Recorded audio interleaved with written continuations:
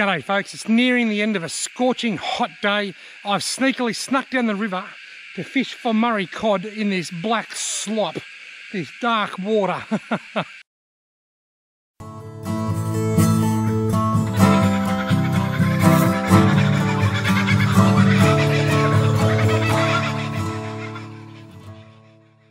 Rightio folks, in case you're worried about the water being so dark, this is quite natural this time of year. It's not great, it doesn't look great, but it's not uncommon.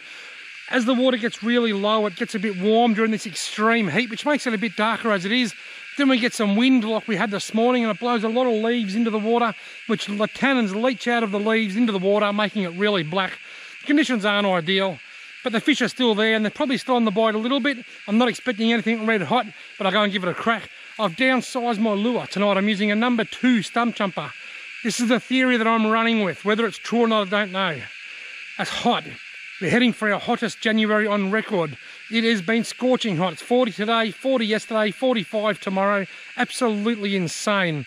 Now, when it's really hot, I don't like to eat big meals, big hearty meals.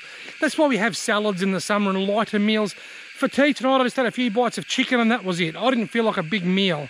So I'm working on the theory that perhaps the fish are the same. Maybe when it just gets too hot, they don't want a big meal, they just want something small.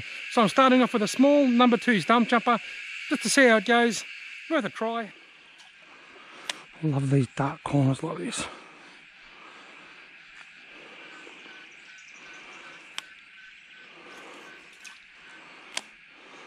Got him.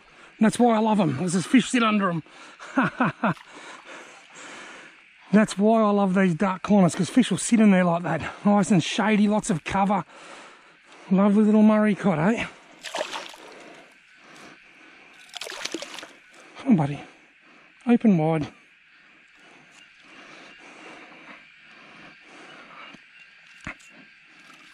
Rightio. Give me your hand a bit of a wet. There we go, folks. Nice little Murray cod, probably in the high 30 centimetre size. Caught on the number 2 stump jumper. Haven't used one of these for a long time, but I mentioned at the start of the video why I was using it, and I've been here 5 minutes and it seems to be working. Let's get this bloke unhooked and back in the drink. Righto, lovely little Murray cod. See you, mate. Oops, wasn't the most graceful release of all time, but I'm sure he's swimming away now, and I'm sure he's happy to see the end of me. Downsized my lure in this stinking heat. I wonder if it was a fluke that I caught one straight away, or whether that's the whether I've figured something out.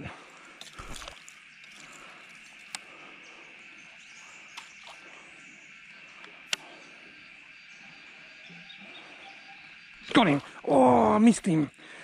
Right in the thick of all that crap in there, something came out and hit my stump jumper just then. Right in amongst all that crap. I wonder if he'll come back. Felt a bit of weight. He might have felt a bit too much weight, I think. Right in the middle of all that.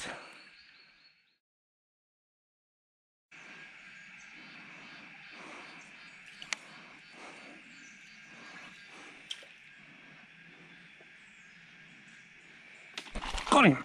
Little weeny one. Did you see that? That's definitely not the fish that hit my lure in there 5 minutes ago. Look at the size of him. I got him on a surface. It was a full-on surface buff.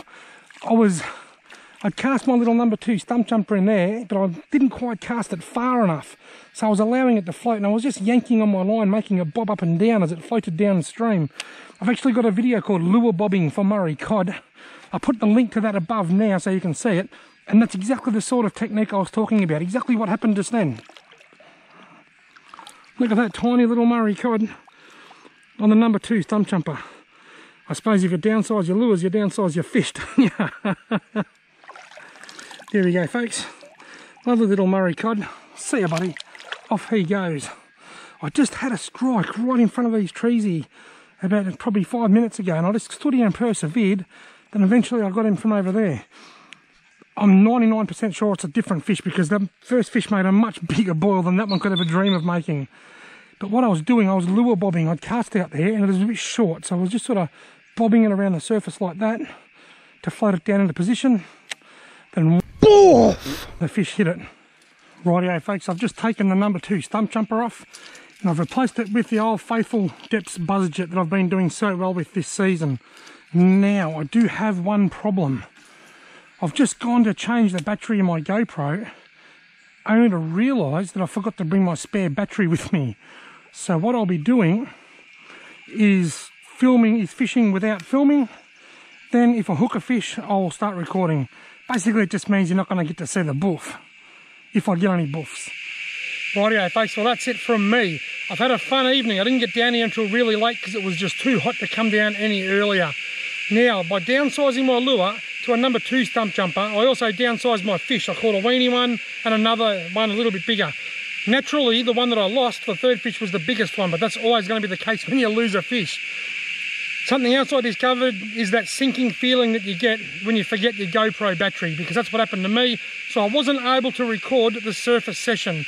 I thought I'll leave it off, I'll push record when I hook a fish. And then guess what? I never had a single touch anyway, not a single boof. In fact, the surface fishing here in the Wangaratta area has really dropped right off in the last couple of weeks. I suspect it could be something to do with the heat. If I could live underwater at the moment, I wouldn't want to come up for anything either. I could be wrong, I don't know, but for whatever reason, the surface fishing has slowed right down here in the last couple of weeks, but I'm sure it'll pick back up again. The fishing in general has had a bit of a slowdown, most likely due to the heat, I'm guessing as well. It'll come back too, I'm not too stressed at all. Happens this time every year. Now, there's one thing I do want to say. I'm okay. I'm not dying, I'm okay. Recently, I bought a brand new GoPro before Christmas, the Hero 7 Black, which is what I'm filming with now. But the only thing I've got against it, it's a great camera. The only problem I've got is that the microphone works so well that it picks up every single breath. And I'm getting all these comments telling me I'm going to have a heart attack. I'm getting lots of comments about being fat. I've been called every name in the sun over the last few weeks. But that's okay, I couldn't care less. Those people have got problems, not me, I'm happy. But the heavy breathing that you're hearing is a combination of 3 things. I'm fat, I'm overweight, I can't change that, I can't deny that, I can't sugarcoat that. If I could sugarcoat it, well, I'd probably eat that too. So I'm overweight, that leads me to breathe heavier. The heat is making it really hard for me to breathe. Right now you can probably hear in my voice that my voice is a little bit more raspy than normal. The heat just knocks me around, always has all my life. And I'm an asthmatic. So I'm not the best breather at the best of times. Even when I lost a lot of weight a few years ago and was fit, my breathing wasn't great. So I'm overweight, I'm an asthmatic, and it's hot. And the microphone on the GoPro Hero 7 picks up everything.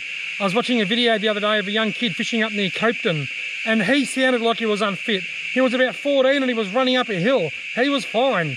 But it's just that the GoPro does have a habit of doing that to people, and I'm sure a lot of people can relate. Anyway, folks, not a lot of action in this video, but gee, it was great to just get out. It's going to be 45 degrees tomorrow. I'm not getting out then. I'm going to work and then coming home and sitting under the air conditioner. Thanks very much for watching. If you haven't already subscribed, why not consider doing so? And I'll see you in the next video.